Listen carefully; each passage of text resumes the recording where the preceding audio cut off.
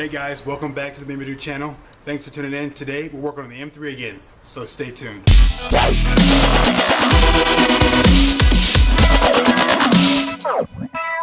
So guys, the last time I left you guys, I was working on the M3, and you guys noticed that we had an alternator issue. An alternator charging issue.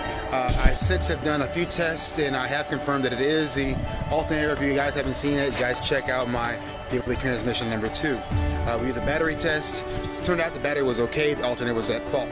I took a couple days off from working on the M3 and I actually pulled the alternator out. So rather than actually replacing the alternator, I felt it was probably a better idea because I like to kind of keep this car with some of the original parts.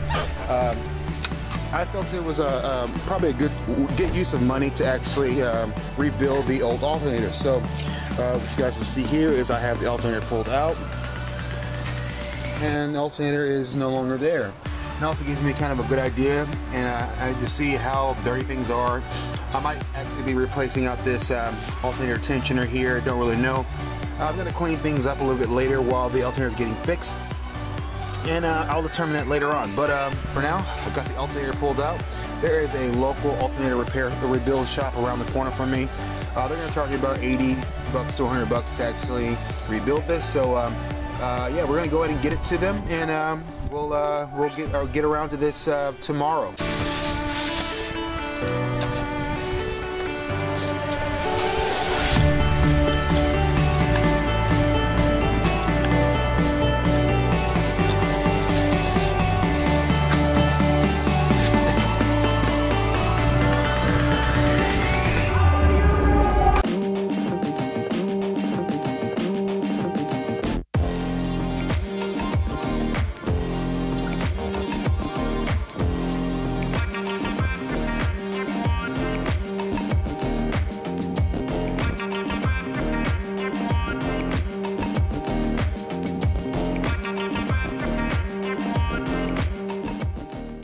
So guys, I just got to Auto Electric, MFG. They work on alternators, so I'm going to drop off the M3 alternator. They're going to give me a call in about 30-45 minutes to let me know what they can do for it, if they can fix it or not. It's free of charge, so it's really kind of a win-win here. Buying a brand new alternator would actually cost me over $150, and I don't want to spend that. So I'm going to drop it off, and we're going to get on to the rest of the day. So while running the errands I had to take care of for the day, I got a call from my buddy Lloyd. He picked up one of those siphoning oil pump change things from Harbor Freight for about $80, and it allows you to change your oil without actually getting underneath the car. I had to test this out, and since it was about time for me to do an oil change in the Mini Cooper, I couldn't miss this opportunity to use it. Plus, he was going to do oil change for me. So let's go ahead and get over there so we can check it out and maybe get one for ourselves. And we're here.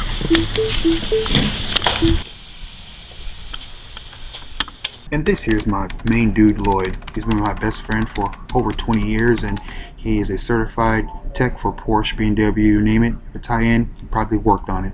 I give him a call anytime I get into a bind, and he's never steered me wrong. That works. Oh shit. Arrow was on top of it. Can I get it? Just hold it tight real quick. I'm pretty sure this is how it goes.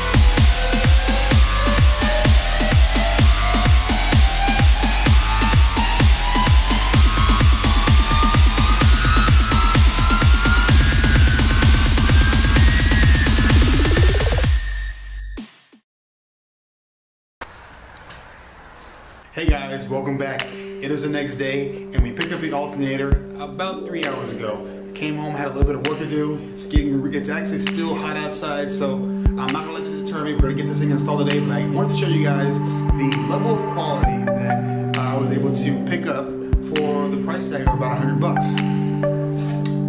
As you guys can see, they took my old dirty alternator. I don't know if you guys remember how it looked, but this thing has been ceramic coated. They replaced the back end of it, and I don't know if you guys are familiar with actually repairing alternators. In my experience, I haven't been able to fix them every single time. So to pay $100 for someone to repair it properly, to test it properly, and to give it a year warranty for $100, it's a deal you really just can't beat. So I feel really good about this. We're gonna get this thing installed in the car. And if you guys want some information on who I had to fix this, if you're in the Houston area, the Sugar Land area, they work on more than just B&W alternators. So you can have your alternator fixed by them. I'll leave some information for them down in the description down below if you guys want to check them out. So guys, I spent a little bit of time actually cleaning up the engine bay. You never really just realize how much grease and grime is actually built up over time. So I'm gonna spend a little bit of time, since the alternator looks so good, I'm gonna spend some time and try to clean this up. I have some orange cleaner here, some awesome orange cleaner, and I'm gonna try to clean up the engine bay in that area at least the best I can. And I'm probably at some point gonna have to take a pressure washer to this thing and just blast it down and clean it up best I can. But for now, I'll do it by hand. If I can find an old toothbrush, I'll use that. Being that it's October now, Oktoberfest is right around the corner, and I don't want to miss out. I seem to miss out every single year, and I don't want to mess out anymore. So I want to get this thing on the road, and the only way I can do that is if I get started now. If you guys aren't familiar with this stuff, let me see if I can get to focus here. This awesome orange cleaner. This stuff is great. I get it at the dollar store, and it's actually concentrated, so I'm not gonna actually dilute it. I haven't been diluting it. It works just fine. Just don't inhale it. Not good for you.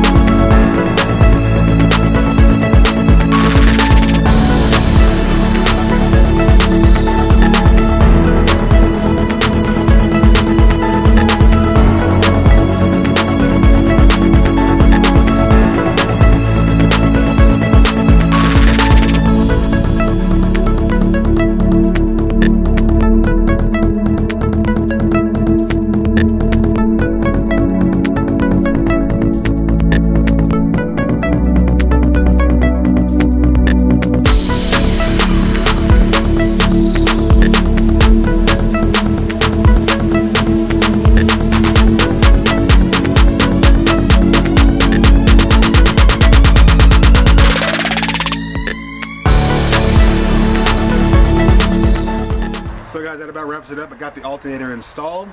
Only thing left to do is to get the battery connected and to turn it back on. So we're going to do that, and then we're going to go ahead and check to make sure that the alternator is charging the battery. If we have anything over 13.7 volts, I believe, then we should be in good shape. So let's do that and let's turn it on. Okay.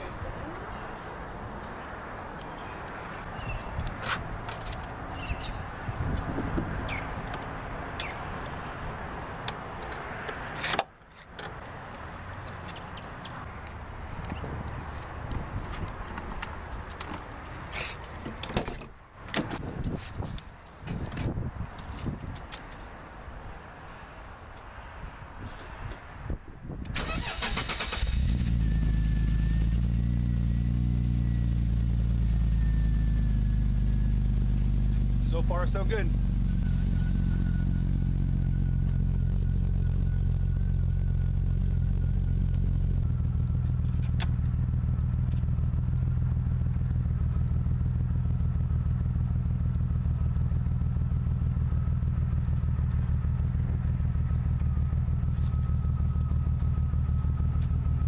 Now, if you guys can see that there, we're at 14.1 volts. So That's success, guys. All right. So guys, that about wraps it up.